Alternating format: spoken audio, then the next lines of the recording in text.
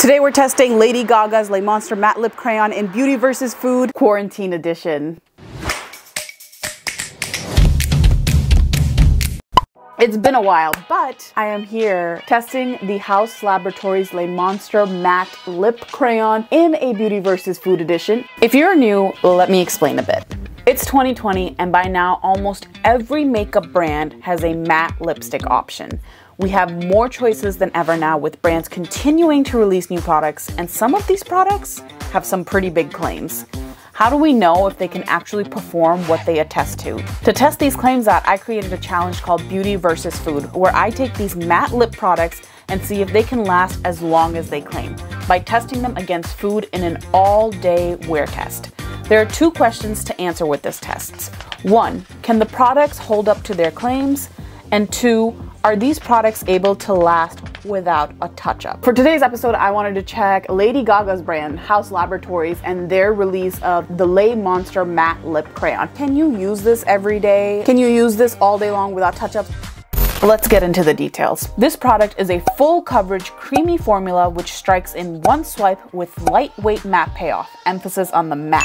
The Monster Matte Lip Crayon is meant to glide on the lips smoothly with a creamy application and then dry down to a budge-free matte finish. Other features mentioned are non-feathering, lightweight, and water resistant. This doesn't have an hour stamp that I could find, so I kind of was testing this to see how long it would just last on my lips. And before we get any further into this, you're going to see a lot of my house and home cooked meals. I tested this product out twice. Once right at the beginning of the COVID-19 outbreak, and then another one during. Let's start with the first day of testing, which took place on March 5th, before the lockdowns began. I received my order of the Haus Labs Monster Matte Lip Crayon in the mail mid-afternoon, and I applied it immediately. The application was exactly as it was described. It was super creamy in the beginning, and then it dried down matte. The first thing I did after application was actually heading to the gym, since this product claims to be waterproof. I had to test to see how it would hold up against sweat.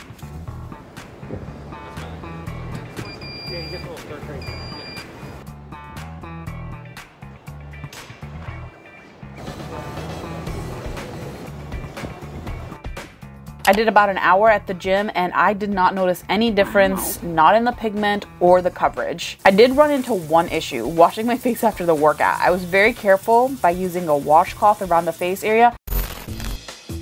After showering, I had my first test, which was drinking a protein shake. With this test, I wanted to see how much of the lip crayon would transfer.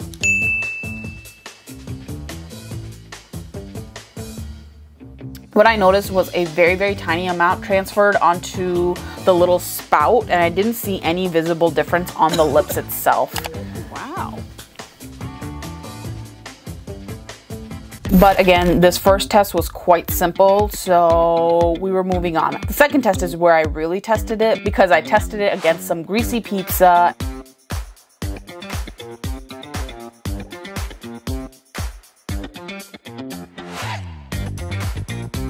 Also, sad side note, this is from my favorite restaurant that's no longer open because of COVID, and I'm so sad watching the footage.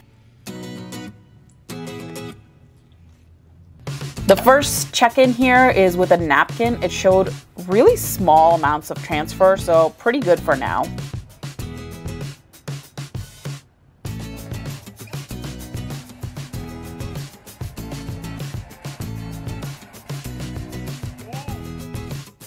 Second check-in is where I started to see more of the product transferring onto the napkin, which made sense because now there's more grease, right? And what removes these products is oil, so that made sense.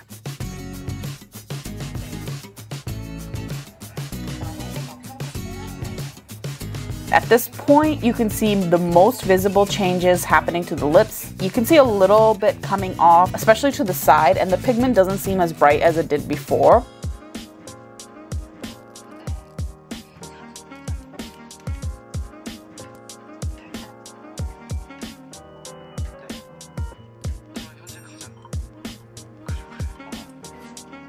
You can see that there is a little bit more transferring over to the bottle than earlier with the protein shake as well.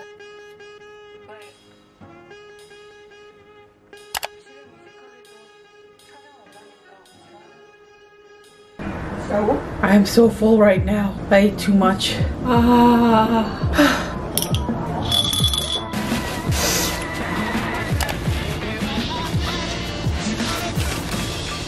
And here you can tell that the center is definitely the area that has lost the pigment and coverage, which tends to happen most with lip products.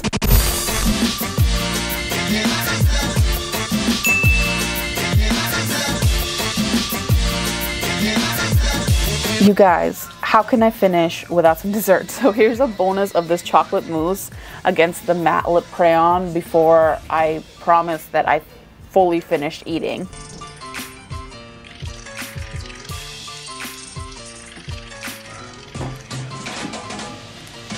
And here are the results from the Haus Laboratories Monster Matte Lip Crayon as tested against a workout, a protein shake, pizza, and dessert. Horrible, but definitely missing slightly in the middle. On this day of testing, I kept the lip crayon on for 8 hours. Coverage was definitely hit in the middle and pigment was definitely a lot lighter by the end. Comparing it to the beginning of the day, you can see a pretty significant change. Now that you've seen the results of day 1, let's move on to day 2 that took place on March 30th, which started with an impromptu get ready with me session. I'm actually going to step out of the house, which doesn't happen often these days. I don't even know the last time I went out of the house, but we need some groceries, so we are going to venture out. Even though it's the quarantine, does not mean that you don't wear your sunscreen. A little bit of concealer. And just blend. If you let it sit for a little bit, it will give you a little bit more coverage. And we're going to apply it, and I'm going to show you the time that we're done applying it so we can keep track of ourselves. I did find the first application to be exactly as the description stated. Super easy to glide on and lightweight with a very creamy feeling.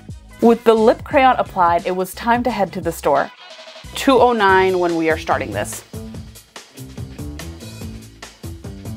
We arrived to the store, and honestly, our stores never got hit too hard except the toilet paper aisle, of course, and most of the things were in stock, except the one thing that I needed for my dinner recipe.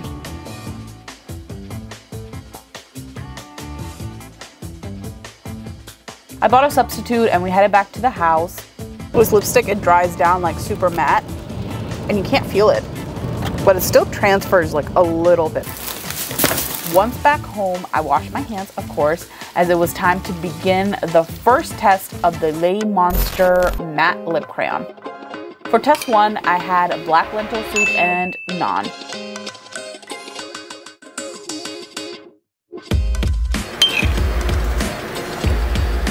Last bite of the first one. Last bite.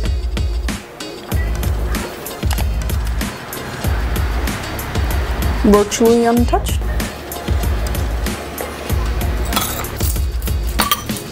All right, zoom and test. I didn't notice any difference on the lips after the main course at all, but of course, knowing me, I had to add in some dessert. This is the best part here.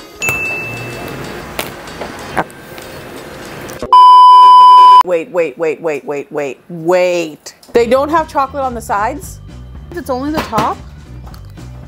No, they have it on the side. Oh, is that hard? Here's another side note. I've been watching a lot of Vikings and I was really into the plot at this time, so excuse all my crazy commentary. Now he's gonna be just with that random woman. I just don't know. You either die a hero or you live long enough to become the villain. Ooh. That's gonna be cold. Her eyebrows are even better than that other woman's, and it's like, you can't have those eyebrows back then. You know they couldn't. The official end of the first test, I didn't show any big visible changes in the lip. I didn't feel like any of it was slipping off or any of it was noticeably coming off. With a lot of matte lipsticks, the lips will feel dry. This product, the lips do not feel dry, which is super, super nice. Fast forward a few hours, at about 8 p.m. I started to make dinner, but not before having a little donut snack. Seriously, this quarantine time has me eating way too much of the wrong kinds of food. Post donut, you can see the pigment is a little bit lighter, but there's nothing major in the change. Also, for your viewing pleasure, here's a little random cooking demo of how I attempted, and attempted is a key word here, to cook a kimchi stew.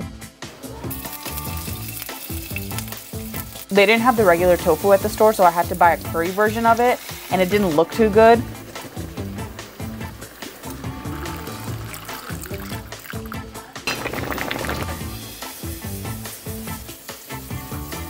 Right before eating, I did a quick workout, and then I started my last and final test.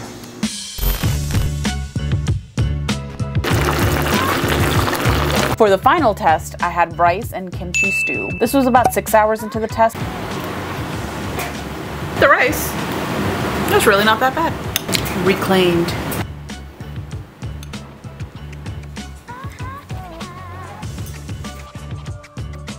And you can see by the end of it, a little bit had started to remove right from the center of the lips. Especially back in the studio lights, the color stayed really strongly. Like you can see, even though it started to dry off a little bit towards the end, and of course always towards the middle, it starts to come off a little bit.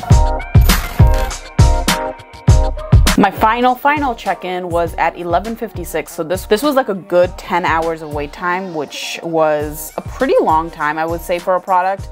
When you zoom in, you can of course notice the center is always the one that gets hit the most, but it wasn't terrible for how long I had had it on and all the food that I had tested it against. With this test, you can see that the coverage and the pigmentation definitely took a much bigger hit than the other test.